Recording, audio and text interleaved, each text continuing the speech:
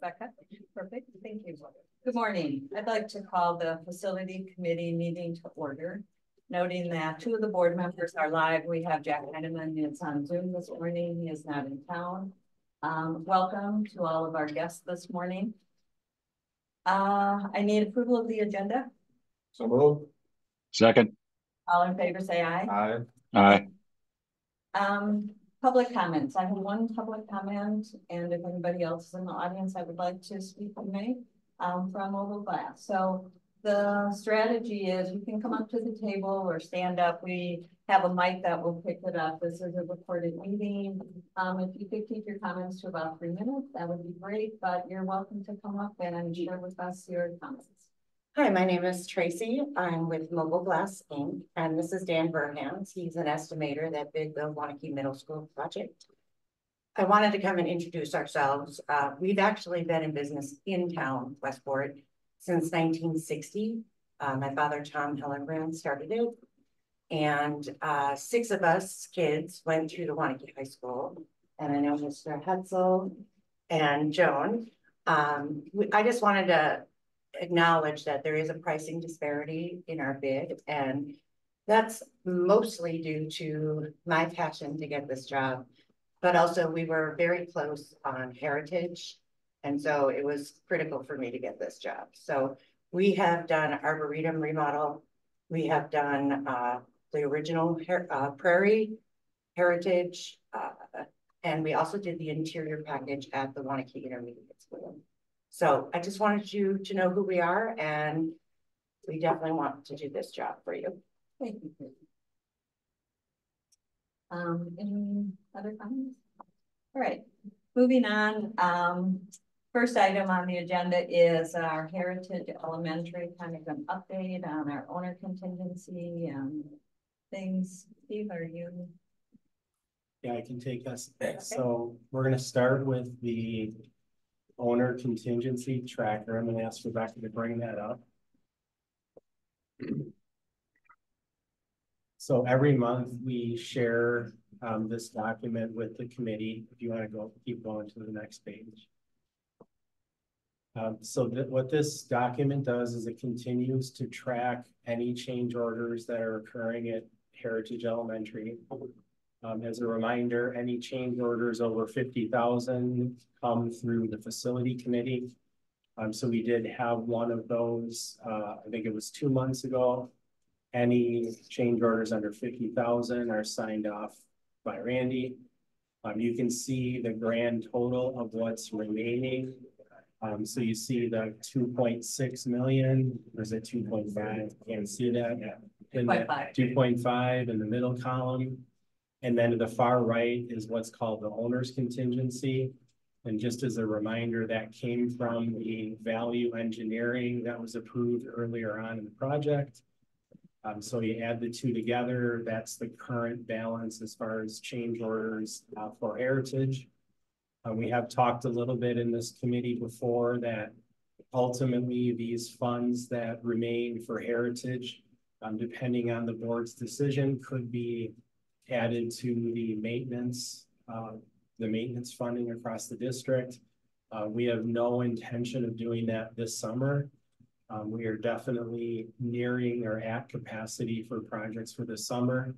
So there's no intent to rush anything with these funds. We're going to take our time, let the school open up, complete all of the projects at the new Heritage, and then ultimately at some point, we'll have the conversation with Vogel as far as when they're comfortable closing out the project.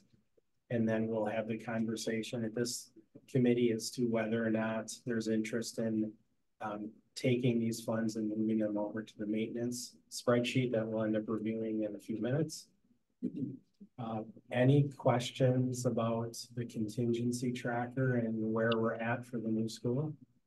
Randy or Steve, when do we have to have these funds committed? So we still have all of 2025 to spend these funds. So we still have quite a bit of time on that. We've been working very closely with Jay at Vogel on the spend down requirements that we've talked about with the budget committee and feel like we're in position and continuing to meet that. We continue to monitor it. We do have requirements in August of this year and then February of next year for meeting specific spend down requirements, but we do have the ability to utilize these funds beyond that date since the dollar amount is relatively small compared to the scope of what we borrowed. So we can carry these over to next summer. Thank you. Otherwise, Rebecca, if you want to go back to the agenda notes for a moment. So as far as the schedule, Randy, John, and I continue to attend the, they're called the OAC meetings at the site every other week. We continue to receive positive updates. The date that we've been using is July 31st. That is the date at which we are going to be able to start all of the process of the heavy move-in. And so we're lining up all of the right people to get that done as soon as we get past that. Our most recent update is that we're maybe a couple days ahead of schedule from that. So things are looking very positive on the schedule end. Then we want to jump into the next paragraph where Jack is very familiar with what this is. There's been months worth of discussion regarding what's called a tax district that's being referred to as the Kilkenny West development. So the village board a few months ago ultimately approved Kilkenny West tax district. Jack was the board's rep on the joint review board, which also approved the project. As part of that project, Jack has spoke at the village several times about the safety component. And a part of this project is 2 paths that would be built off our site that could ultimately connect to our site. And so what that refers to is the Tierneys would be responsible for developing a path from Highway Q all the way up to our neighbors to the east. The village has a right-of-way through the neighbor's property to our east, which will connect to the path that the Tierneys are building. The village has asked us to move the crosswalk location, which was originally planned to be closer to the school, down to Ganser. If the crosswalk is down to Ganser, the path on our neighbor's property has to be completed, or we'd be crossing students basically into a ditch. So we've been working very carefully and closely with the village. There is the possibility that we would need to put in a temporary crossing guard location, kind of at the crest of the hill near the school, if the paths are not completed on time. But to continue the discussion on the path, our site was not designed with the concept of a path coming all the way from Q to our border on the east.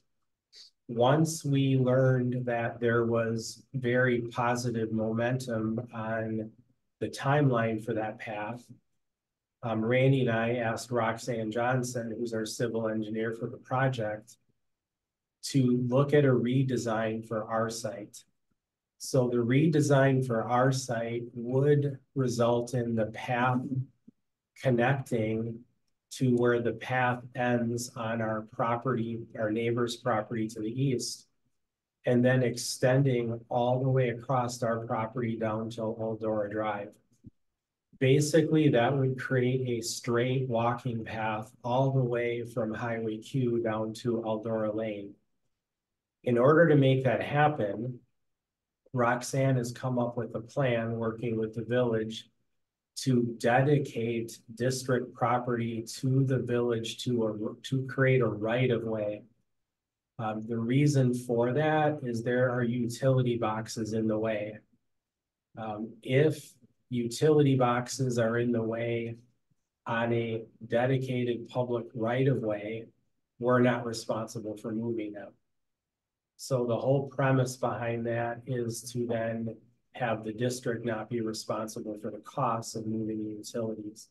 I'm gonna ask Rebecca to bring up the document called School Lands Dedication, so you can get a look at kind of what's going on here.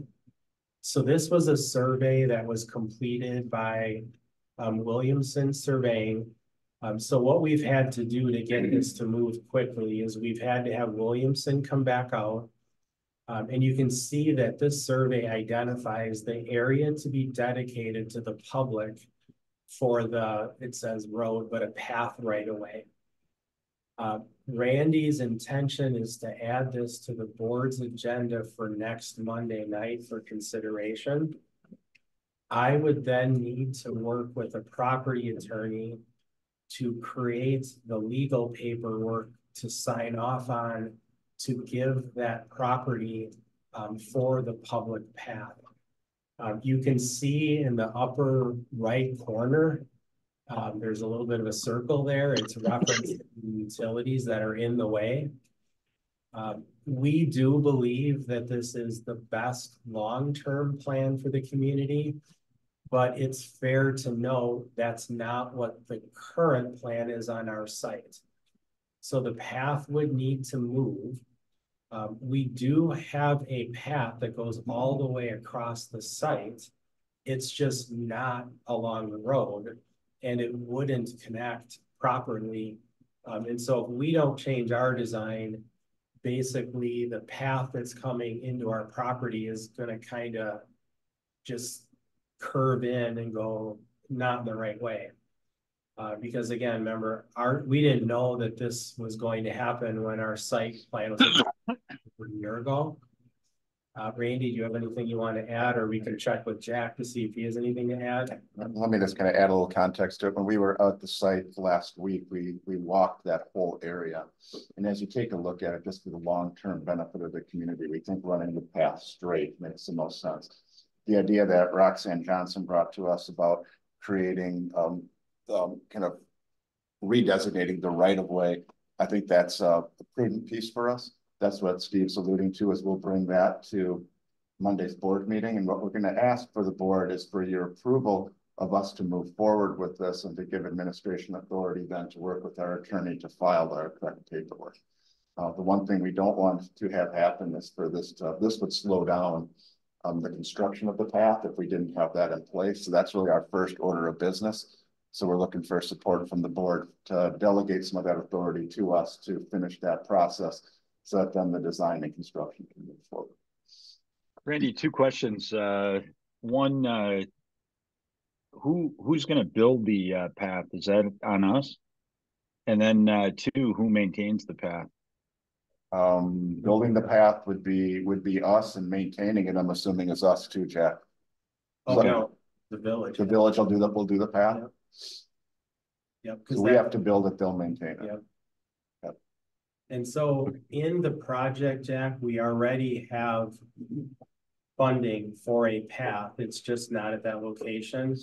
So I did put in the notes, some type of change order should be expected out of this. So if you go out to the site, the curb is already installed, and we would have to regrade the property from where the path would sit down to the curb. So block that with Roxanne a little bit. I don't know enough about what work might look differently than what was on the original plan. So that's going to be our meeting at 9 o'clock this morning, is to talk through that.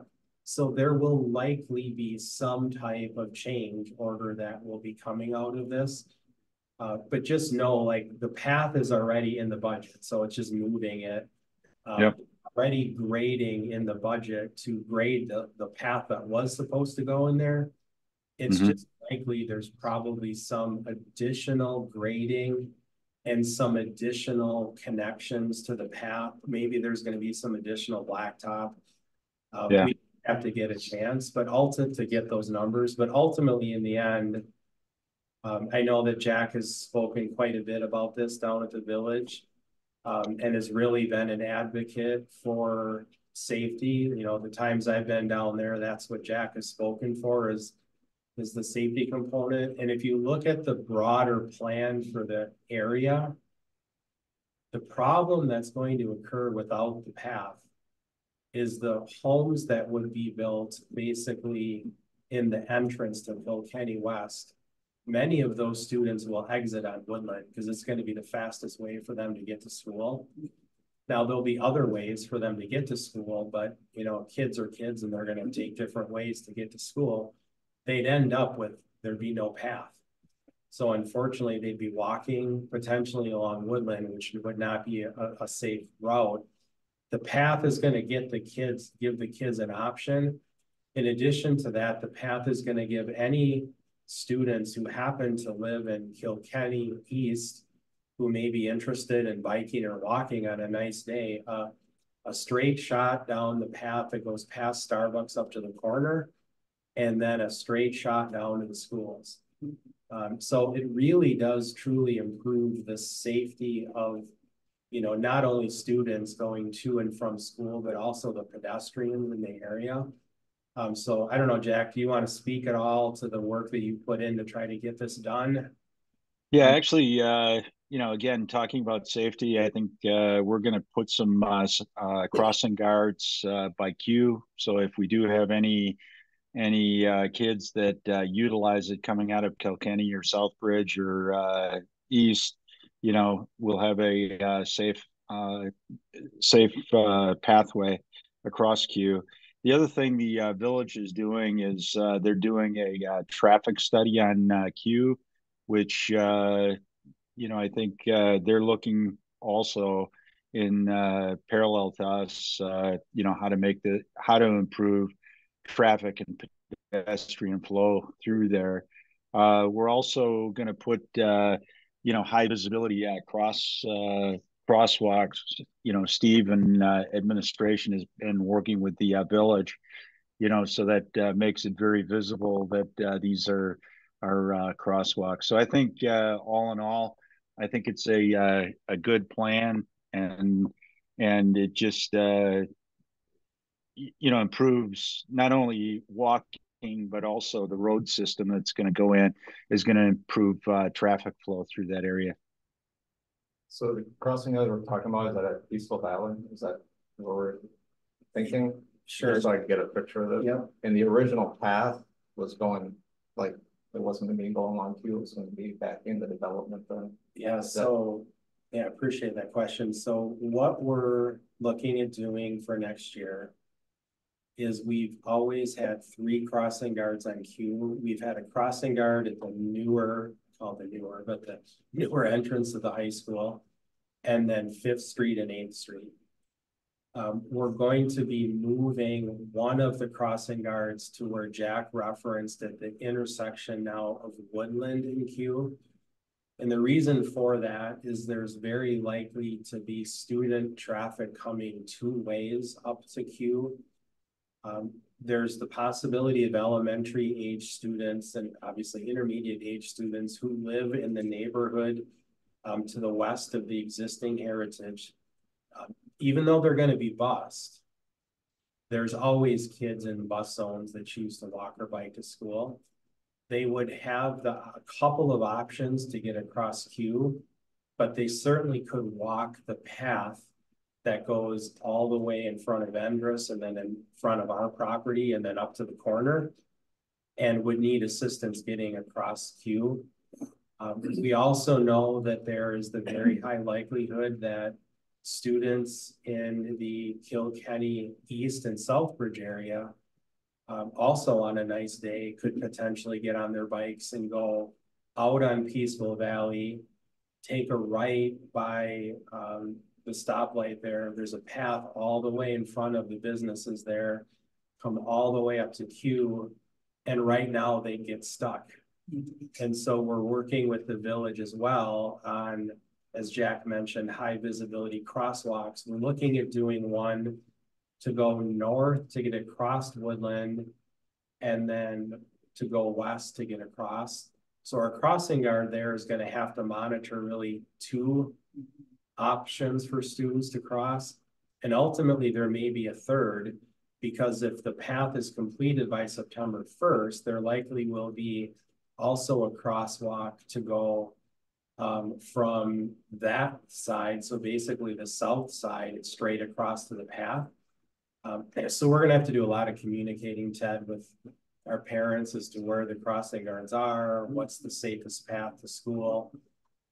If either the path that the village is gonna build or that the Tierneys are gonna build is not ready by September 1st, we need a contingency plan, which we're working with the village on as well, which we would have to communicate to parents. So we're definitely planning on that. Annie's already aware of it. It's gonna help me get those messages out. But we're not looking at Peaceful Valley. We're looking at Q to kind of be the place that we're gonna help get across Woodland and Q. So Steve, what do you need from us for this to continue this discussion? Are we in favor of this discussion of keeping the path straight, Jack? Why don't we? Yeah, I think we're in favor of it, and you know what's proposed is the best long term, and I would if you need a motion, I'd make a motion to approve this easement.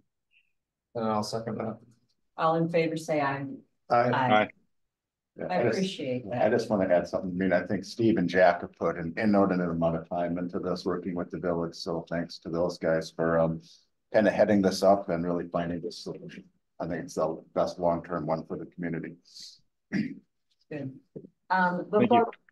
Before we go into the middle school, I had somebody who would like to speak.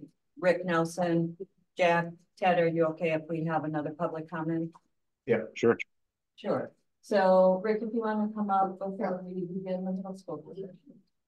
Hey guys, my name is Rick Nelson. I own the business Vigilante Records. We're right across the street from the district here. And just want to tell you guys, thank you for right now. I have low number on the school and I'm very honored to have that. And I have 4 children in the school district here. Built schools here for the past 30 years for the new board members that I have never met before. But just want to introduce myself because I didn't get a chance to, and I got some new members, but I have 4 children in 4 different schools in this district. So you guys, thank you for your time and consideration, and everybody have a great day. Thank you, Rick. Thank you. All right. With that, we have the new middle school agenda. David, you're going to help us out? Yep, me and Adam. Morning. Morning, Adam. Okay. So today I have all these bids here when we get to that one. Perfect. That tab up there. And while Jay's getting ready, just as some background, obviously Ted's joining the facility committee, so I just want to share just a little bit of background. So I put in the notes that as a reminder, on April 16th, Randy, myself, and Allie had a chance to attend bid day at the middle school. For the May facility committee meeting, Jay came and provided a high-level overview on the bidding process. So that wasn't the guaranteed maximum price, but Jay mentioned that was going to come back.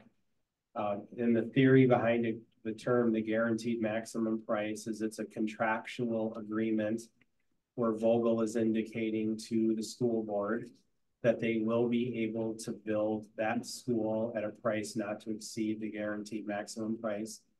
We had one at Heritage, and we knew that that was going to be part of the process for the middle school. Jay mentioned at the previous facility committee meeting that was going to come back to June. So he's going to be talking about that.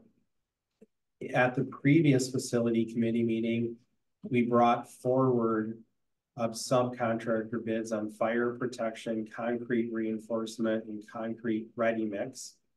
We gave a preview that there would be additional subcontractor approvals coming to the next facility committee meeting.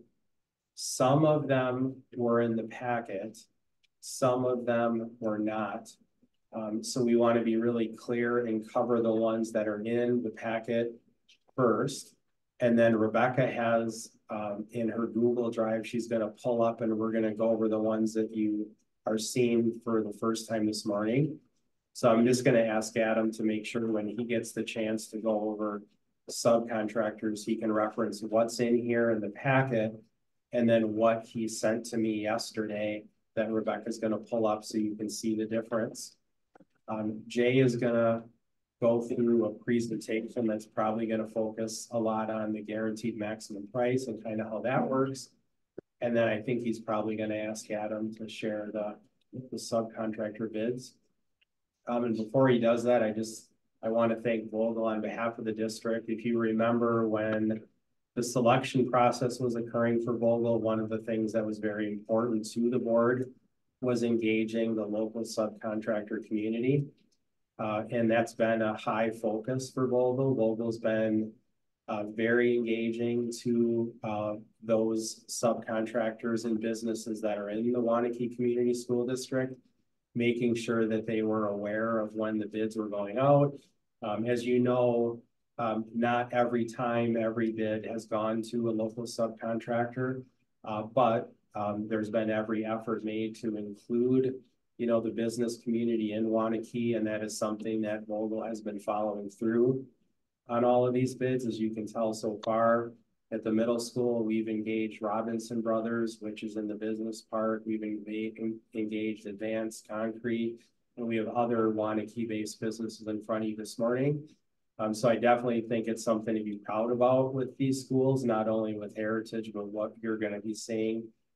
For the middle school, there's definitely a very strong Waunakee connection, a theme that's been occurring for both Heritage and as well as the middle school. So we'll ask Vogel to touch on that as well when they get into the subcontractor bids. So Jay, you're welcome to comment on that if you want to. Yeah, I was just going to add Andrus as well for the skill supply in middle school. And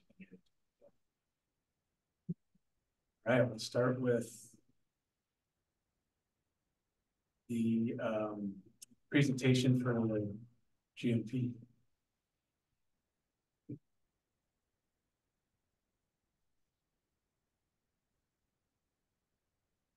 Okay, so again, I'll cover the guaranteed maximum price discussion, and then Adam's going to jump in for the project bid awards.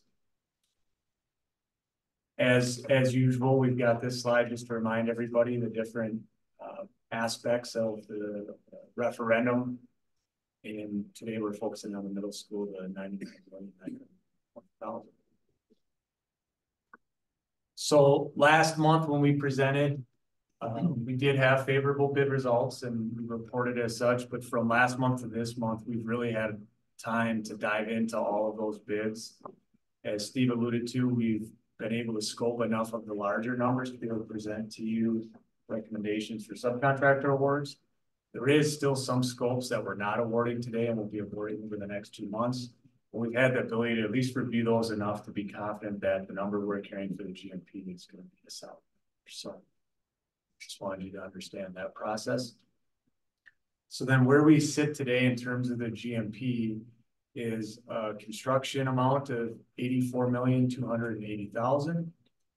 We are carrying a contingency of $3,940,000, and you'll see an asterisk next to that. Ultimately, what we've done in discussion with Steve and Randy is we're carrying 4%, so that's $3,370,000 of that as part of our GMP. And then we're also carrying an additional $570,000 for an owner contingency. So when Steve reviewed that document for Heritage right away in the meeting today, he saw there was 2 columns. There was a construction manager's contingency and an owner. What we've done is we've created those same 2 buckets in terms of contingencies within the GMP.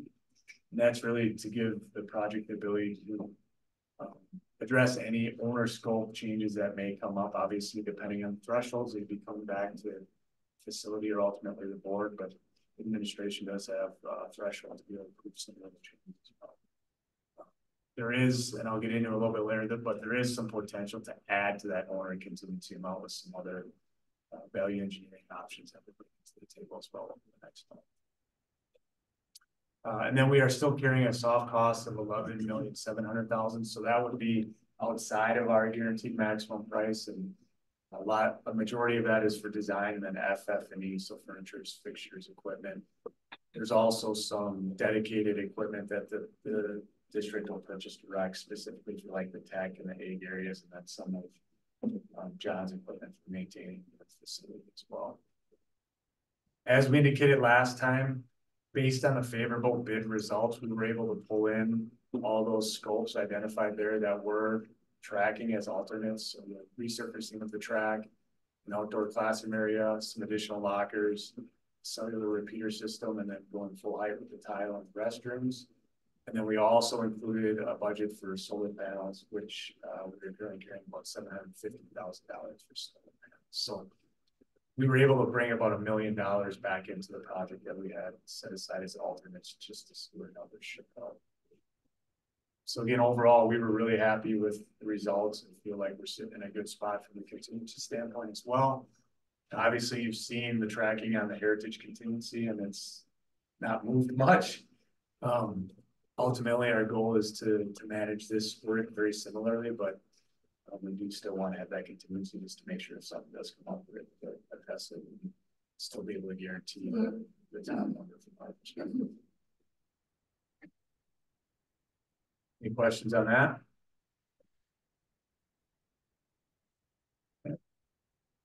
And then, as I mentioned, I did want to indicate there's about 3 items for sure that we're looking at. All of them involve the envelope or the exterior of the building in terms of potentially being able to save some additional dollars. So there's some alternate storefront and curtain wall framing vendors that could provide some savings there in terms of the supplier to the actual subcontractor. And then similarly with the metal panels, there's 2 different main types of metal panels here. We've got some feedback in terms of an or equal product that could save money and still give the same performance. So we're evaluating that with the design team and ultimately the administration. And then again, the masonry side, there's a couple of things we're looking at. There will be other items that come up throughout the project. Obviously, if we have the ability to save money, we're going to be bringing it to the table and getting feedback from the team. But those 3 are larger type items that we really would like to have finalized before Randy retires, just because he's been involved throughout the whole process, and don't want to have some bigger decisions like that hanging out there for Dr. Monica when she starts, because she'll have enough to get up to speed on. So what Jay is saying, there's no intention of letting Randy post in June. Yeah, we say that a lot. Before June 30th, we're going to do this and we're going to do that. So, yeah. Well, there's so many parties going on. I don't know when you get Randy's time. That's Friday. Oh. And then I'm going to turn it over to Adam. This slide really just at a high level indicates some of the subcontract awards, and we'll get into those detailed bid tabs as well. And Adam, can you start with the ones that were included in the packet? We will go through those first. So we'll have Rebecca bounce back out to that, and then we'll go into the ones that you emailed me yesterday just to keep it clear. Yes, Rebecca, if you want to open that steel masonry and glazing tab first then. So for 3 of the larger scopes that involve Waunakee companies, we kind of showed the more detailed breakdown here. So I'll go through those first. Masonry is the first one we're showing here. So we had 4 really responsive bidders. We scoped all 4 of these contractors. Sure, as you know, Colin is a local contractor. They were really helpful during the bidding process. But again, feel good about these numbers. Walsh ended up being low. We talked a lot about commitments for the project. Feel good about that. And as you can see, they kind of came in slightly under our budget we were tracking. So if there's no questions on that, we can scroll down to the next one. Is Walsh welcome? There, so Exonia. So that Watertown, that's a good area.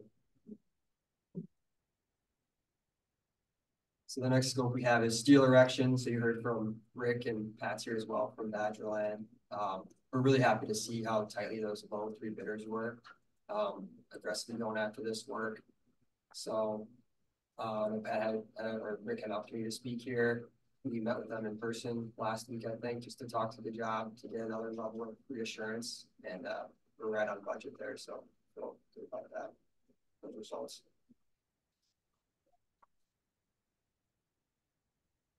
And then the final larger scope, kind of this comparison setup is glazing. So this is interior and exterior glazing and glass doors and hardware.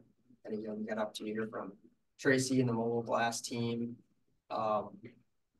Similar to Badgerland, we met with them in person last week to talk about project and resources. And I'm sure as you see, there was kind of a gap there between their number and the other bidders. So we talked through that and you heard from Tracy that they were aggressive for this job. So that gave us the reassurance we needed to feel comfortable with that number. Do you know why Helen Brandt is almost $500,000 more? We are sure. We talked to Helen Brandt and Lake City. I mean, everyone had the same square footages. The scope was the same. I'm not sure of their workload compared to the others, but Yeah, Jack, I'm guessing it has to do with some workload in terms of other projects they either have or are pursuing. Understood. If you recall, they were the subcontractor Heritage. Yeah. As well, so. Okay. okay. So Rebecca, I wouldn't mind backing out to that other document. So yeah, that one there.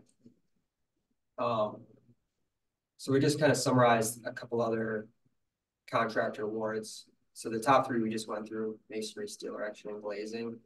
The next one on the list here is rebar erection. So Badgerland actually offered a package deal price, so a lower rebar number if they're awarded steel erection, which is shown here. That came out to about another 25 grand in savings from the next bidder. Precast is there's some precast slabs on the project. We had two bidders that were really close, actually within 1 or 2% of each other, but we felt good about that award coming in really close to budget. And then metal framing, Stats and Harrop was also the contractor on existing Heritage. We had 3 bidders that we were engaging with throughout the process there, and they came in right at budget as well. So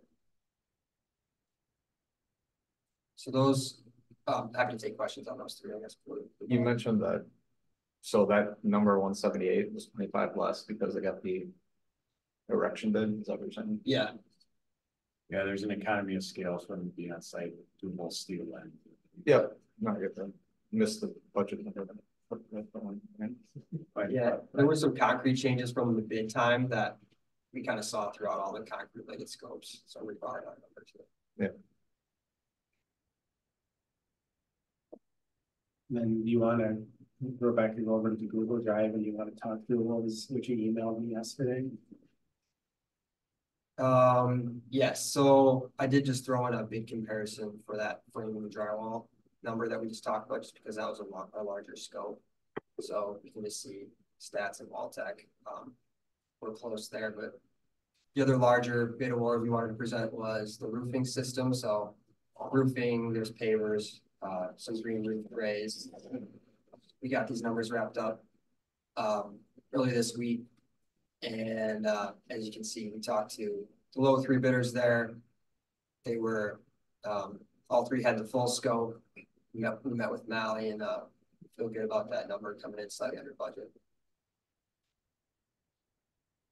And yeah, if you could click on that as well. I think there was, not to have us hop back and forth too much here, but there was just one other bid for at the bottom there, that folding panel partition that I added to the overall summary. So that's just an operable wall that separates 2 larger rooms in the building.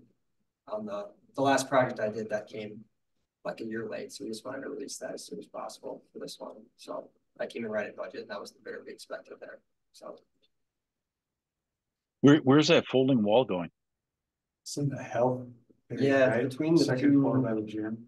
Yes, yeah, exactly. Where's that? I'm sorry, I missed that. It's just above the gym area. There's like 2 health rooms that are divided, and then the wall can open up to make one larger room. Okay. Thank you. That's it. That was all. Yeah. So at this point, what we're asking the facility committee to move forward would be the list that Rebecca had up, which has the low bidder for each area, and the vetting out process. Both the district and Vogel are comfortable with moving forward with the low bid award.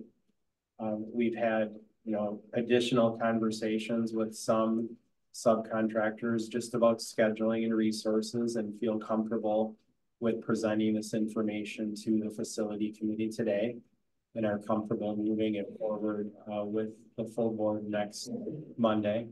So we'd be requesting approval of moving forward with the list. Hey, Steve, before you go into that, what would be interesting is to get the dollar value of the contracts, total dollar value of the contracts that we gave to businesses within our district. Oh, sure. Yep. And Jack, I don't know if we ever provided that. I think I maybe did to the administration for Heritage, but we'll pull forward both Heritage and middle school, Jack. Yeah, I know that'd be great. And then we also look at it in terms of Dane County too, because obviously they're not local to Waunakee, but still within the county, and there's some positive economic impact to that as well. Right. Thank you. I'll make a motion to approve these 8 low bid. Second. All in favor, say aye. Aye. Aye.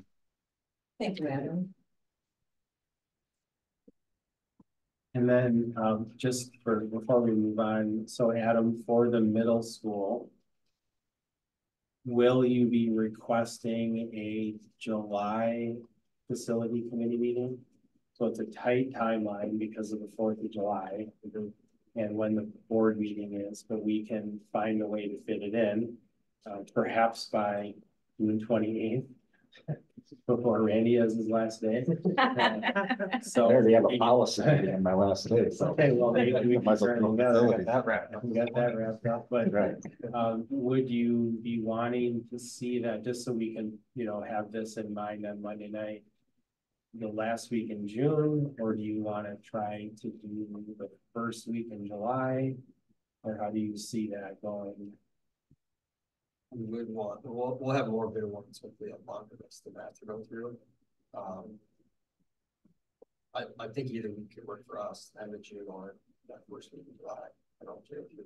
Yeah, I think either one would be fine. We both do have a conflict for the July 8th board meeting. But I thought if we at least get in front of the facilities committee, I don't foresee there being any that have any issues or anything. If they could then move forward, so but I'd say either one of those would be fine for us. If you guys want to decide on the terms of great. So good. Thank you. The next agenda item is consideration of capital projects this month. We have a shorter list. Sure, thank you. So a couple things to keep in mind. I'm going to ask Rebecca to first bring up the tracking document, the first one. And if you could, we'll just focus on the top here, Rebecca, for a minute. If you can make that a little bit bigger. So just as a reminder of what we're tracking on this document is if you go back to Jay's presentation, there was a maintenance area component of the referendum. So we started with that. Then we moved some work that was in the high school area, became a part of the larger track project. So we moved that into the maintenance category. So we've added in the GMP savings for Heritage. As you know, the difference with the middle school is we added back in the alternates and we added back in the solar. So at Heritage, we actually removed some of the funds from the GMP and moved them into maintenance. At the middle school, you heard from Jay, we're taking a little bit of a different approach. We're removing alternates back in and we're moving the solar back in. So that's why we don't have that on here. But we did then add in the interest that's been earned on The first portion or the second portion of the borrowing, which was the 100 million, that doesn't include the interest on the 10 million that the board approved right away after the referendum passed. So as we move forward and move beyond the summer of 24, the plan is to have a discussion with this committee about two things. We have the ability to move probably $1.5 million worth of interest from the first round of borrowing into this spreadsheet. And then ultimately you saw the heritage tracker early on. We have the ability to move eventually those heritage savings into the spreadsheet, which would put us in a position to then be able to fund, call them summer 25 maintenance projects across the district.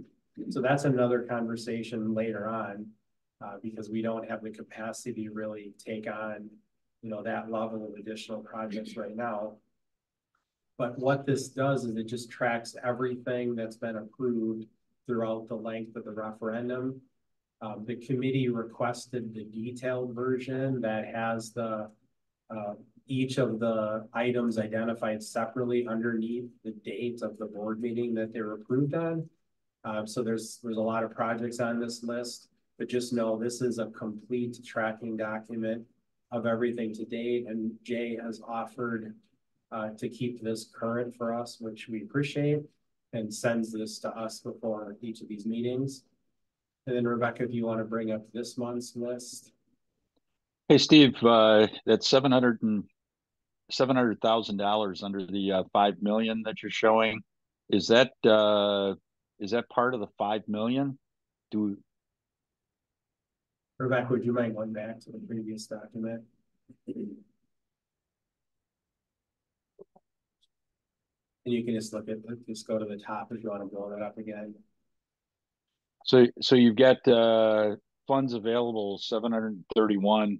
Is that part of the 5 million that we've got to spend down? Yep, great question. So that really is the balance of all of the positive numbers above, which does include the 5 million from interest, the 1,120,000 that was added from Heritage, and then the original referendum amount. So we add in the positives on the budget ledger, and then you subtract what's been approved to date. That's really the balance. You could consider that the remaining balance of the interest. It's just the remaining balance of the positive adds to the budget above. Thanks for bringing up that number, because that does connect with the next spreadsheet, and I want to show how those two numbers connect. We want to make sure that we don't bring projects forward in total that exceed what's on this tracking document. So Rebecca, if you wouldn't mind going to the other document. So we've essentially spent the 5 million, or we've got the 5 million committed. We do have the $5 million committed, and a lot of that is the major projects that are going on this summer. A good example of that at the high school, the clock balancing system, the LED lighting system at Prairie and Arboretum. So yeah, it's those major projects that we've been approving in the last couple of months. On this particular spreadsheet, you've got repair of dishwasher. Isn't that dishwasher on its last leg? Wasn't there one piece of equipment in the kitchen that's been on its last leg? I will ask John to answer that question. He's way more familiar with what's going on with the kitchen equipment than I am. So John? Yeah, you might be thinking of the high school dishwasher, Jack. This dishwasher isn't that old. It's in decent shape. So we decided that a repair would be more cost effective than a replacement at this time. Okay. I just wanted to confirm that. So I do want to point out the largest item that's on this list is related to something you've not seen before. So we did incur storm damage a couple of weeks ago.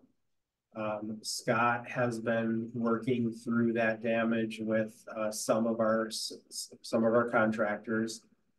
We have filed an insurance claim. So even though you see the high school pool roof on this list, we have received a response back that our insurance policy is replacement cost. Even though that's an old roof, we don't have a deduction based on the fact that it's 18 years old. So we're putting in a claim for the full amount of the replacement of that roof. Scott has quite a few photos, but basically on the night of the storm, when we had at the high school, we had a choir concert going on and other things going on in the district. Water was just gushing into the pool area through the roof. And a large volume of water actually got underneath the roof, and the concern is that the roof has been completely damaged. But it is an old end-of-life roof. That roof goes back to when the pool was built in the 2004 referendum. So it's certainly coming to end of life, but this pushes the need forward. So just know that we are making every effort on our end to file the insurance claim for the damages related to what happened a couple weeks ago. In fact, I just connected Scott with the person at Liberty Mutual to get the photos and the quotes and everything to them. So it's on this list, but I do believe there's a very high likelihood we're going to receive a significant reimbursement back on it. One other item that's on here that's larger that I want to call your attention to, and because it's really connected to yesterday. So yesterday we lost complete power at Bethel Circle, lost phones, lost internet, basically didn't have any ability to communicate or function at all out here. John has previously received approval from this committee to move ahead with the generator project. But upon digging into that project and realizing the scope of what would be necessary to fully have this building be up and running in the event of a power outage, including our secondary data closet that's out here, it's a more extensive and expensive process than what we originally requested. So on this list, you will see additional cost installing the generator at Bethel. The intent behind that is to make sure that really what happened yesterday doesn't happen again. And it is concerning that any power loss completely takes down this building. We really have no ability to function. It was only like 5 minutes in and the internet went out, the phones went out. And our secondary data closet is out here, which means that all went out. I'm going to ask John just to touch a little bit on the work he's done on that. Really the effort that John and his team have made to have functional generators in all of our schools and really what that does. But if you could just talk a little bit about that project. Sure, this would be for Westfall to help us with the contracting of subcontractors for gas fitting, be a gas-fired generator from natural gas in the building, pouring the concrete, actually picking the generator out to the pad in the north side of the building with the crane and getting that done for us and connecting it with our transfer switches. So Westfall is offered to manage the entire project, and this is where it's coming in. Really good. What did we approve before? The cost of the generator itself through Cummins. Okay. So this is the installation? Correct. Okay. And then there are certainly other items on the list that John would be able to answer any questions on. We're happy to take any questions on them. You do see, even though we're putting an insurance claim in for the damage, we've included the cost on this list, which does align with the spreadsheet that you previously saw. We obviously don't have the insurance money in hand, so we want to go through the claims process to receive that. Ultimately, if we do get a full replacement of the roof, we'll move that off this list and we'll cover it through our Fund 10 because that's where proceeds go for property insurance loss. But we just wanted to make you aware of it, get it on the list and indicate that we're pursuing a claim on that. But any other So questions? Feel free. I'm assuming that would happen this summer, right? That roof. Scott? August. If it would be approved, it'd be an August deal. It might run a little bit into the school year, but they could do it. I don't know if you heard that, Jack, but Scott said. Yes, I did. Okay. good. Yeah, August. John, I make a motion. I just want to ask one question, yeah. Where are the under fence most of, is that all of our fences in the district? Correct. Oh, that'd be great. That's gotta be so time consuming. It is, absolutely. I do believe I think 1 or 2 sites may be excluded, but check with Ben, this is gonna cover 98% of what we have on the fence. Good. All right, so I do need a motion for this whole list if possible. Jack, Motion to approve as presented. Second. all in favor, say aye. Aye. Thank you. And I think that brings us to the end of our meeting. And we'll set the next meeting Monday night, so I need motion. Motion to adjourn. Second. All in favor, say aye. Aye. Aye. Got you out of here by 8:30, Jack. Hey, thanks a lot. I really appreciate it. You guys have a good day. You too. Thanks, Jack.